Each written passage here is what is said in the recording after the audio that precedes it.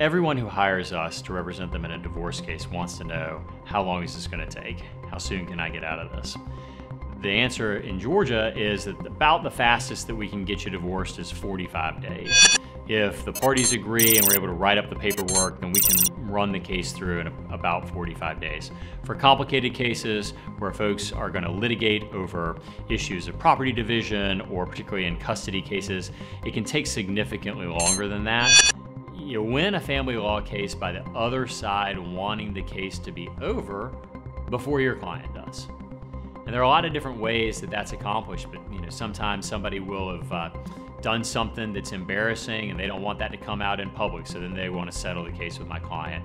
I had one case one time where a guy had gotten his mistress pregnant, and he had promised her that he would marry her before the baby was born. But the problem was he's still married to my client. And so we knew that the more and more we waited, the more and more motivated he would be to settle the case with our client. And lo and behold, about 3 weeks before that baby was due, we finally got a good resolution of that case for the client. Most divorce cases don't go to trial. They settle somewhere along the line.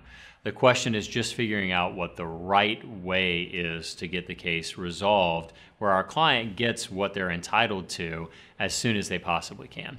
At the Claiborne firm, we litigate the cases that matter most.